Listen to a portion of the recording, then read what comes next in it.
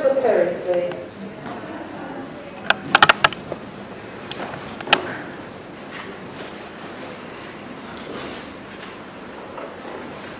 Thank you, Madam Mayor, and congratulations to you on taking up office as a woman mayor of Cambridge. I'm immensely pleased to see you in that chair.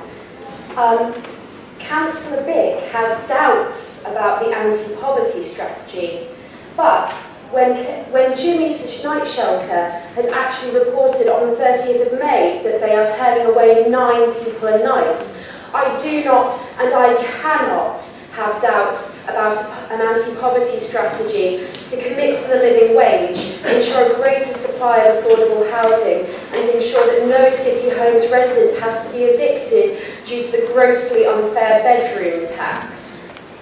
It's clear that Cambridge can no longer support the rising homelessness that we've been seeing.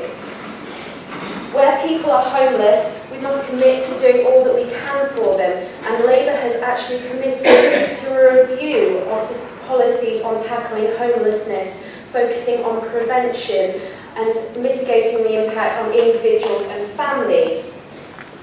It may seem somewhat less cosy on the Liberal Democrat side of the chamber, with the winds of change whistling between you, but I doubt you can actually imagine staying outside in sub-zero temperatures until the 3rd night when emergency cold weather is actually allowed to come in.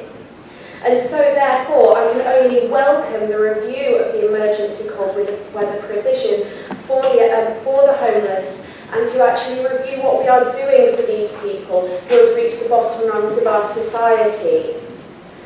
Therefore, I welcome Kevin's comments on the affordability of new housing and welcome the Labour anti-poverty strategy, despite Councillor Bick's reservations. Thank you.